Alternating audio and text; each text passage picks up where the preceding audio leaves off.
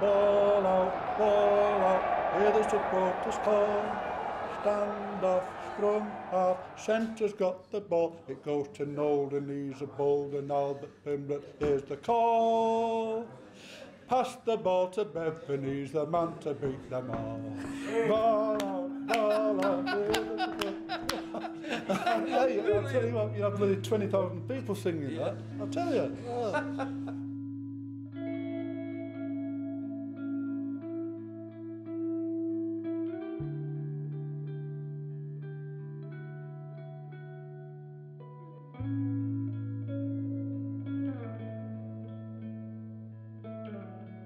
I think when everybody comes out, what do they talk about?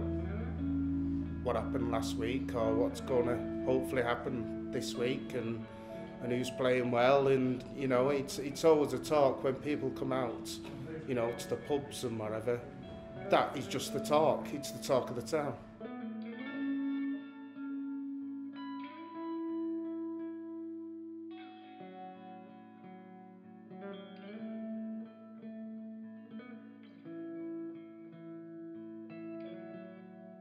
I can still remember that day vividly, that, you know, I'm at Loushers Lane running round behind Mike Nicholas and John Bevan and Tommy Martin. And the week before, I'm stood on the terrace singing their names. It was a crazy situation. My first ever encounter was with Ocker, you know, so I've walked in, and Ocker's the most horrible man you will ever meet in your life. And I always remember turning up saying, I'm here for academy training, it's my first session.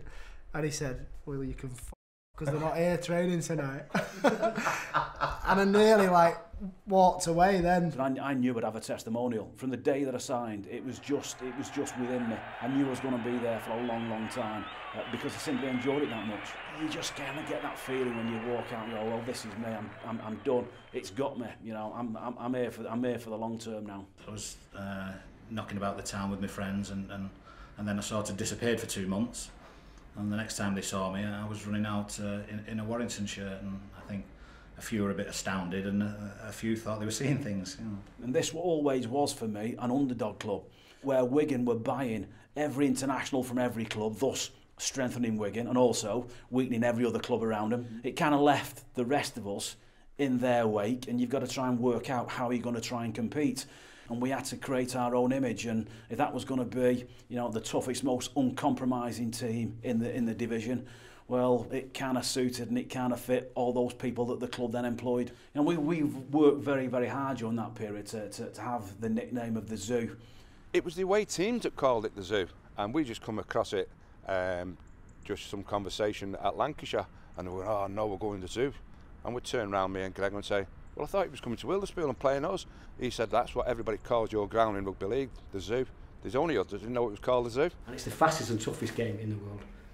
Because if you look at this in American football, these fellas don't wear pants or helmets. In one of my first games at Widnes, I was tattled, but they didn't get me down. And this fist came up, and the knuckles hit my eyeballs. And I tell you what, I'd gone blind, couldn't see, don't know how I got home. Mountford, the manager, came down on the Sunday. He fit for tomorrow. I couldn't see through my eyes. So yeah, that was an early introduction to the game. He was the biggest guy I'd ever seen as a 17, 18-year-old kid. Well, this day, Eddie met me and absolutely creamed me. And he just went, welcome to Rugby League, son. I went, thanks a lot. You know, I had nothing against the guy, and I'm sure he's got nothing against me. We just played for opposition clubs. And he caught me a good one. I think he'd been sent off. I'm just about trying to come round on the floor, and he'd come back on the field and stamped on my hand and carried off. And at that point, you know, instinct does kick in. Common sense certainly doesn't. And a penalty's been given. Oh, and there's another battle going on.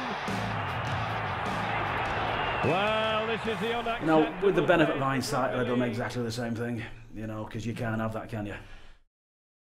He was a survivor of the fittest, really. Linesman, he was sort of incidental. Yeah, they couldn't come on. They couldn't come on.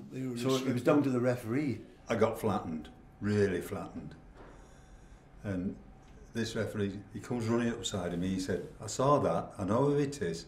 Get him back, but don't let me catch you."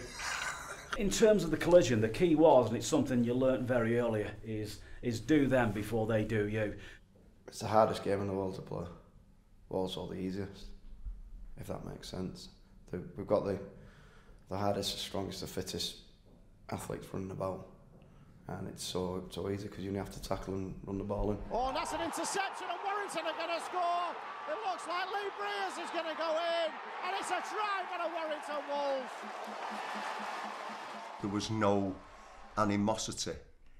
They were professional. And I think that's why they're also admired. I think it's a tough sport that they play, and they go out there and risk themselves and risk injury, but then can come off the field and be gentlemen. And then after the game, you'd all be in one bath. It's crazy to think of it. You'd have 30 blokes, all naked, sharing a bar of soap, and you just spent 80 minutes, leathering each other up and down a field. And it's about people challenging themselves to become better as off the field and on the field. It's not a bad thing having mistakes or making mistakes. It's unless you try some things, and you don't know how far your boundaries are either. You realise what it took to go, let's say, the extra mile on the pitch. I learned a long time ago that I wasn't the best player that's ever worn the primrose and blue, but I was going to be remembered.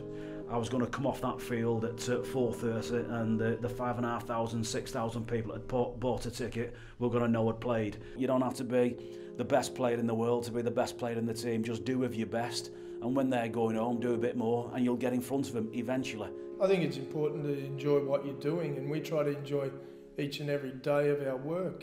We try to have some fun and make it an enjoyable place to come. If it ever becomes a chore, or we put too much pressure on ourselves where we're not enjoying it, well, what's the point? It was a game full of characters, and that's it just caught the imagination. You had to sit in a V sit-up position with your legs up, and the first one drop him, there was going to be like major problems for the first one that dropped him. And Chris Hyton said, "Have you know what, Tony?" He said, it's Christmas Day tomorrow. And he went, "Oh, sorry about that." Start singing Silent Night, and everybody sat there, and he said, "If you drop your legs," they're all singing these carols, and no one had dropped the legs. There was a kick from the touchline, and this fella said to me, from the crowd, he said, "I bet you don't kick it." I said, "I bet I do." He said, "Right, there's 5 shillings on it." So I hit it, and he went straight between the posts. And I went like that, and he put 5 shillings in my hand. He gave you the 5 shillings? He gave me the 5 shillings, yeah. Well, the thing, it's funny, anything what people couldn't get, I was in a position where I knew somebody who could get it. I think without Warrington Rugby League Club, I'd probably be still doing jail time.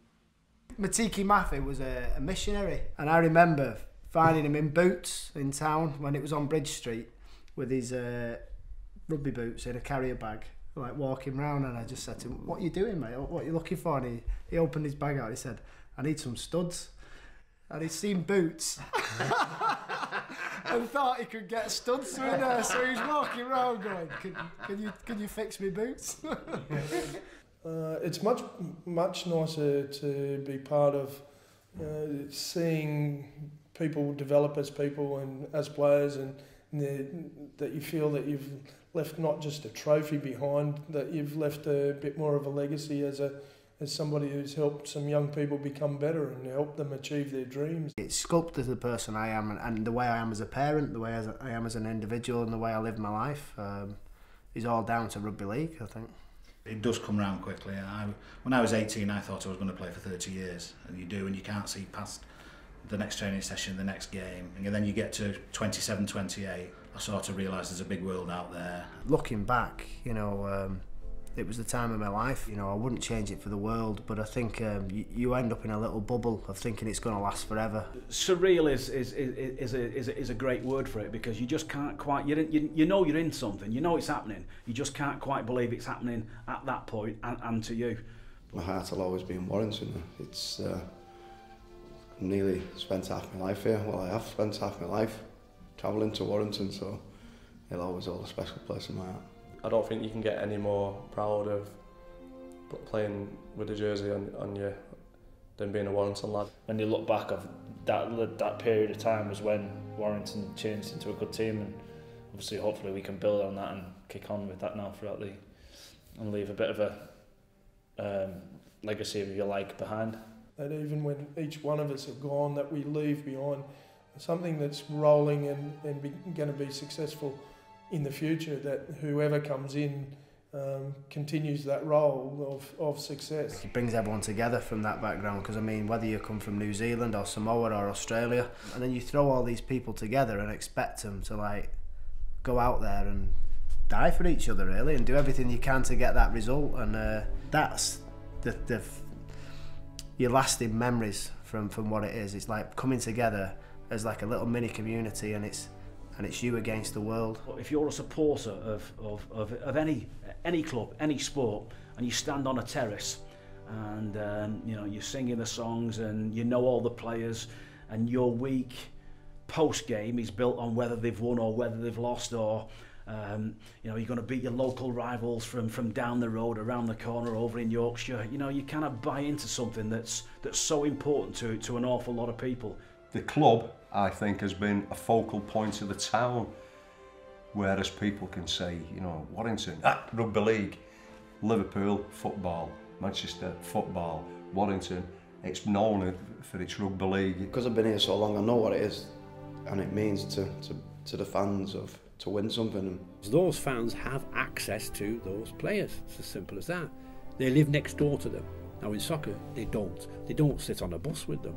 They don't walk down the street with them and say, hello Harry, how are you doing? Good game on Saturday, or what were you doing on Monday?